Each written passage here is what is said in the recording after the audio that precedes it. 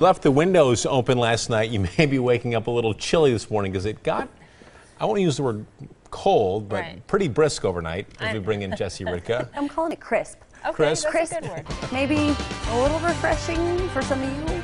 Maybe.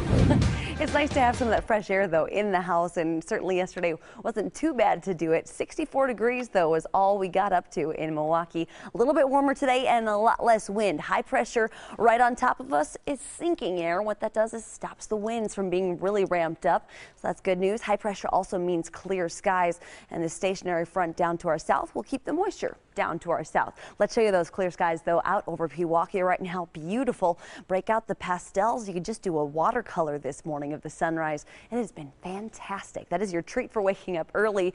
And another treat for us, because the winds are lighter, the pollen forecast today is only at a medium. Still, grass pollens right now are starting to peak, so keep that in mind, allergy sufferers.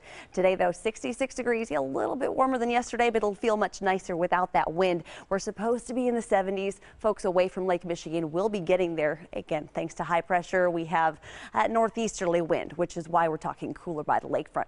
Watch the precip, though, down to our south. It pretty much stays there as that system gets closer to us. However, can't rule out an isolated sprinkle tomorrow. A bit more cloud cover tomorrow. And as we go into your Wednesday, maybe a better chance of some light rain showers, especially in Racine and Kenosha counties, but definitely not a washout. Any rain you see over the next 2 days going to be less than 1/10 of an inch. For today, though, again, cooler at the lakefront, 61 in Sheboygan, 66 today in Kenosha, 71 in Waukesha, up to 72 in Beaver Dam.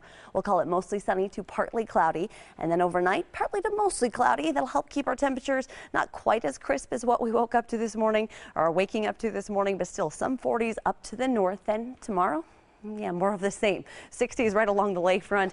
A bit more cloud cover, though, on your Tuesday. And again, can't rule out an isolated sprinkle or two. Most of us staying dry, however, on Tuesday. And a little bit warmer with a chance for some light rain on Wednesday. Again, mainly in the south and to the east. So Kenosha and Racine County, maybe 1/10 of an inch.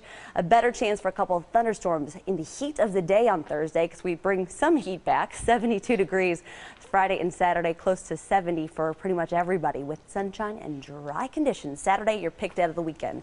Already looking ahead toward. Well, of course. I mean, it's Monday. I got to look on the bright side there. The weekend.